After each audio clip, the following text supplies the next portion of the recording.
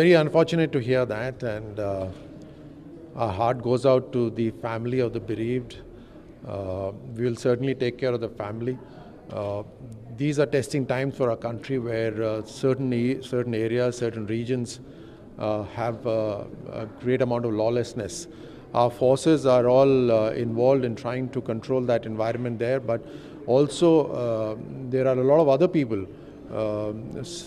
Social sector people involved with helping people, media that goes to cover these events, and therefore a loss incurring to any one of them is it touches our heart, and we feel bereaved about it, we feel sad about it.